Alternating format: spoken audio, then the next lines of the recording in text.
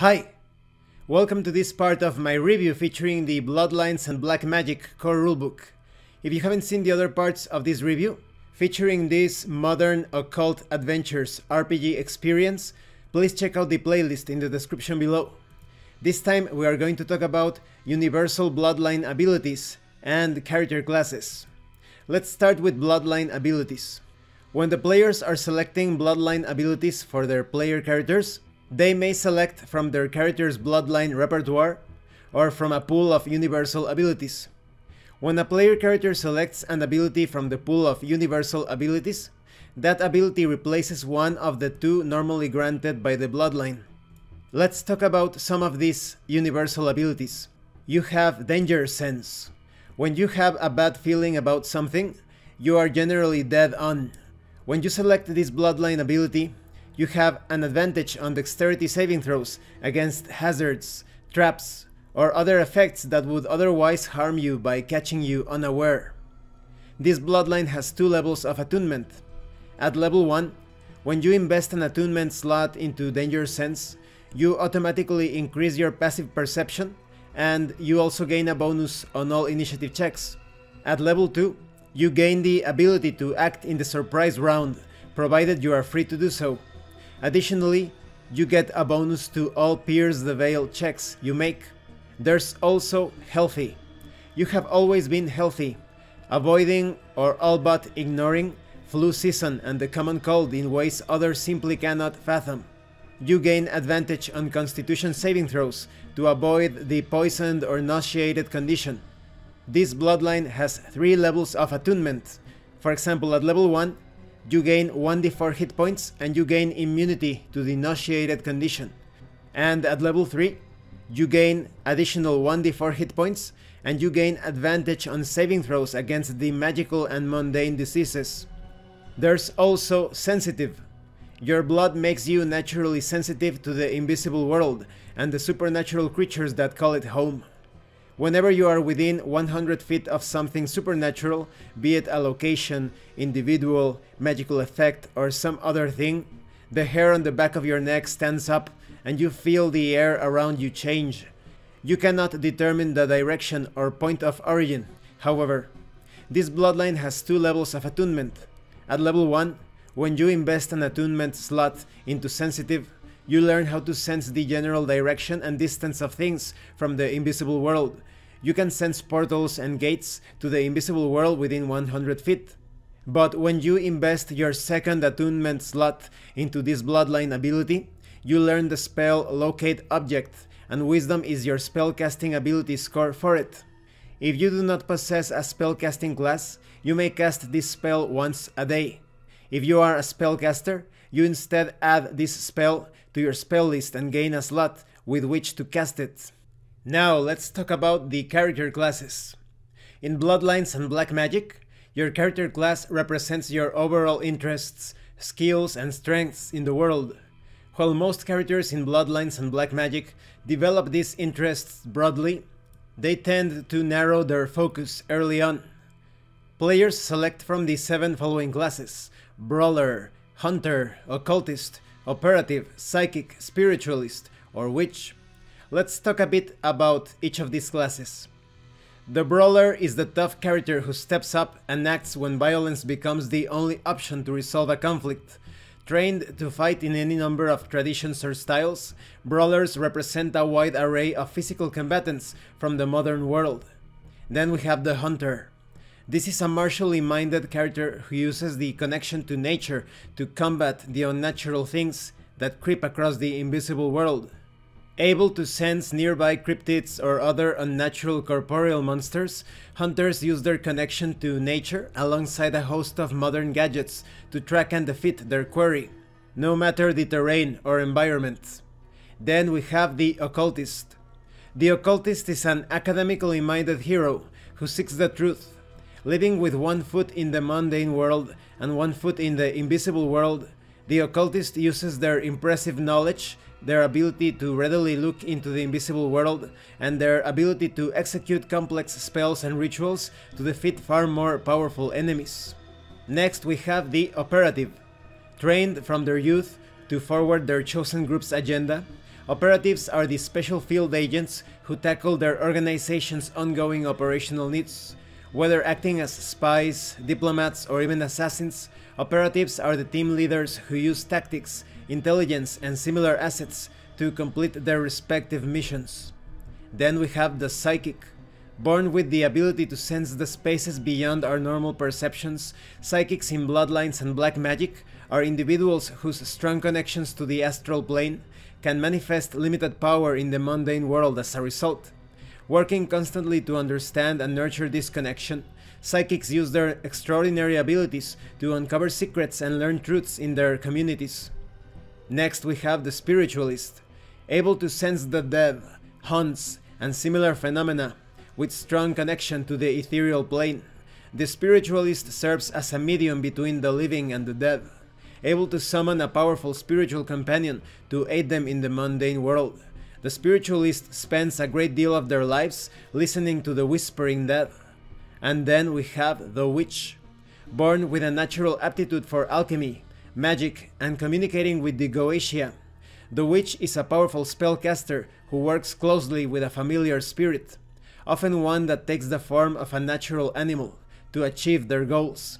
While witches are powerful on their own, when 3 or more form a coven, their powers increase in kind, making them incredibly fierce foes. What I like of these character classes is that they all feel magical. Even the ones that are more martially inclined or a bit more physically oriented have these extraordinary, powerful abilities that are not seen in other tabletop role-playing games that feature similar archetypes. So if you're the type of player that is constantly thinking of choosing this or that character class, but you still want some magic, you're looking more for like a Gish type of character class, one who is capable in melee and magic, then this role-playing game is going to get you out of that analysis paralysis because all of the character classes are magical. When it comes to single class characters, as you advance in your particular class, you unlock additional abilities and features. Unless you begin training in a second class, creating a dual class character, and we will talk about that in a few moments, you unlock your class primary features at levels 1, 3, and 5. Characters who reach level 7 in their primary class unlock its capstone ability, achieving the full scope of their legendary abilities. When it comes to dual class characters, you can start training in a second class, instantly becoming a dual class character and unlocking that second class's primary features. It gives you a much broader set of skills and abilities. When a player elects to do this, their character freezes all progress in the first class. They cannot advance in their primary class until they reach the equivalent level in their new class. Once they do, they may elect to advance their primary class again, advancing either at their leisure until reaching a total of 7 levels. How that knowledge and those abilities are distributed depends on when the primary class is abandoned and the second selected.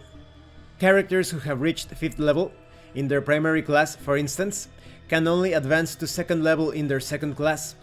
Characters looking for an optimal split should consider selecting their second class at lower levels if they are concerned with attaining their new class's mid-level powers and abilities. Game masters and players should both take note that a character cannot train in more than 2 classes. Moreover, a character who elects to train in a second class can never gain either class's capstone ability.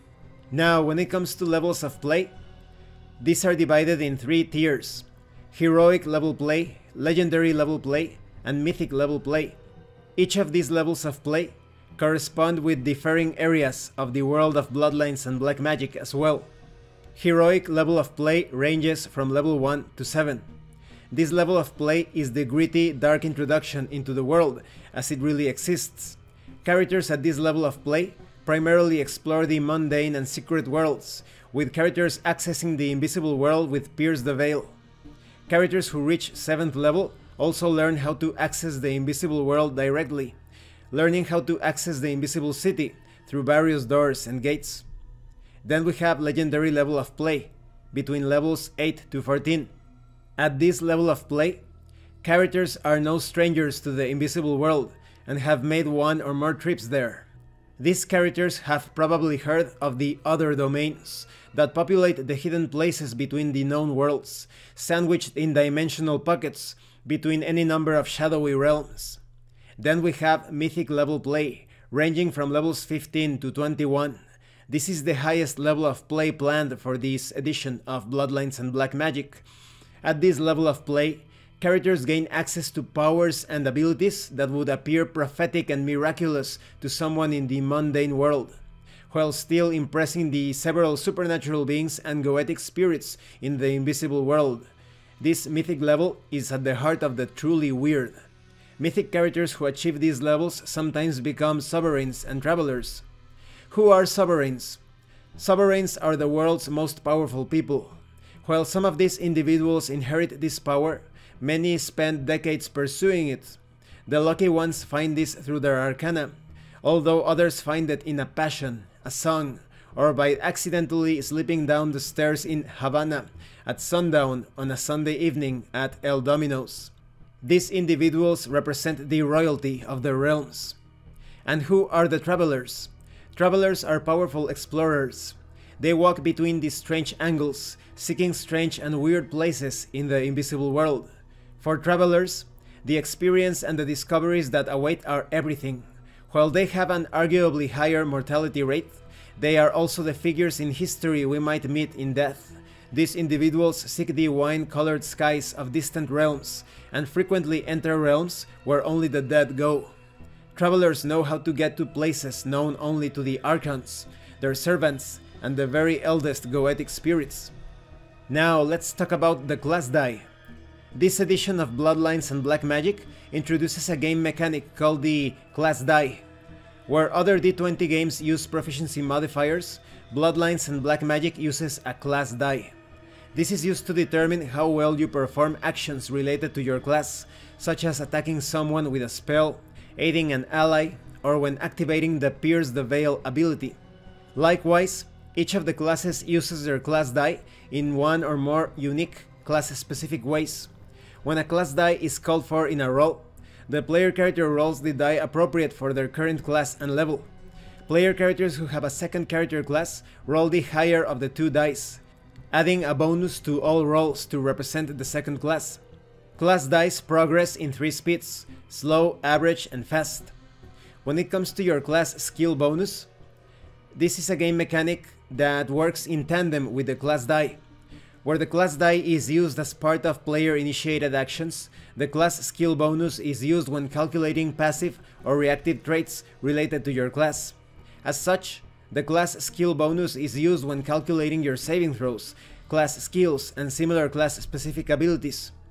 Concerning class die versus class skill bonus, unlike games that use a proficiency bonus for skills, attacks, saving throws, and other class-related variables, Bloodlines and Black Magic divides this by usage. Active class abilities like attacks or activating Pierce the Veil use the character's class die, while passive class abilities like skills use the character's class skill bonus. While this may sound complicated, players and game masters need only remember one simple rule. Player-initiated actions generally use the class die, while responsive actions use the character's class skill bonus. When a character makes a melee or ranged attack, makes a spell attack, or activates Pierce the Veil, they roll their class die. Conversely, characters making a saving throw, most class skill checks, or making passive use of a class skill will instead use their class skill bonus. Players who are accustomed to using proficiency class bonus, who prefer to pre-calculate their various actions, can always, with their game master's approval, use their class skill bonus instead. And this concludes this part of the review.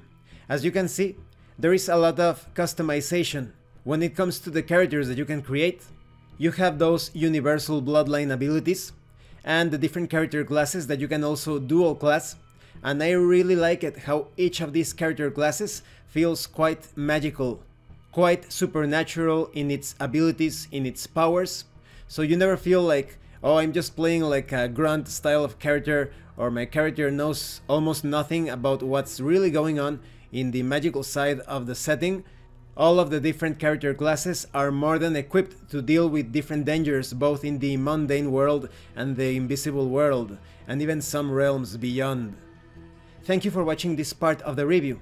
In the next part of this review, we are going to take a look at some of the character classes in greater detail.